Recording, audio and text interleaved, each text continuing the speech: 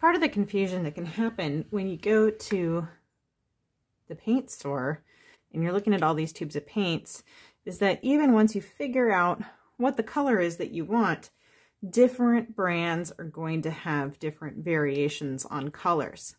So all three of these are called Alizarin Crimson. And the reason I'm picking Alizarin Crimson for this comparison video is that the original Alizarin Crimson color was fugitive, which meant that it changed sometimes within about 6 months. And so companies started really trying to figure out how to make their own Alizarin Crimson so that people could still use the color but not have it change on them, which, you know, is frustrating if you're painting as you meant it, only lasts 6 months. So here we have 3 different brands. And in case you're curious, I have the Liquitex. I'm not sure what year this is from. It said new color position. I'm sure it's not new anymore. The Golden Open, which is the one I love. Just the brand in general. So I use this one a lot.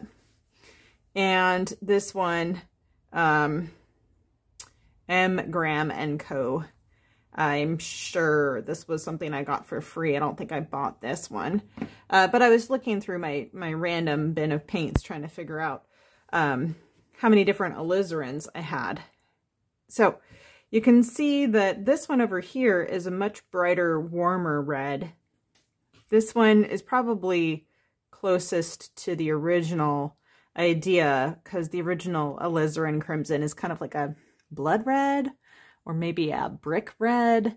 And then this is the Liquitex one, which is kind of in between the two, maybe a little bit closer to the golden.